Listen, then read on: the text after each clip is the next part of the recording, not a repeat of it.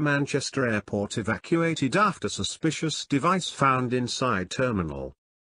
Manchester Airport's Terminal 2 has been evacuated after a suspicious bag was found. Passengers were evacuated from the terminal and the area around the bag was sealed off just before 7 p.m. The bag had twice tested positive for a device, according to unconfirmed reports.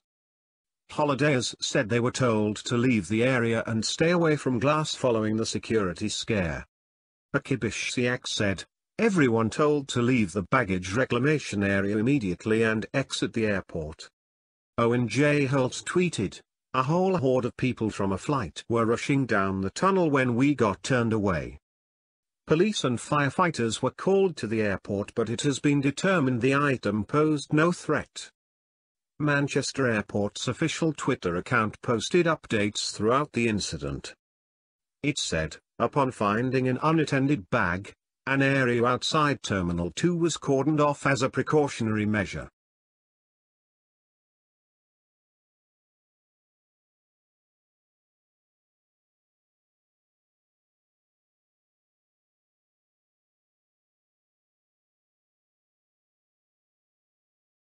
Please subscribe to us on YouTube, Facebook and Twitter. You can visit us on www.therealthingme.webs.com.